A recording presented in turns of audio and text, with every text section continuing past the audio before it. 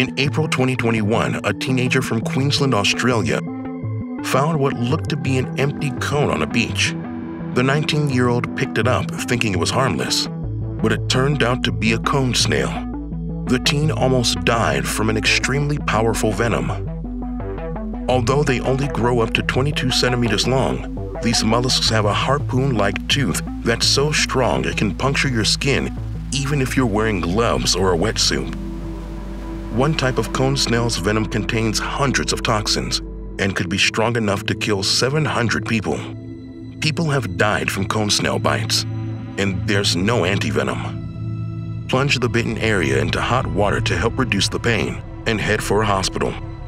The doctors may need to put you on a respirator.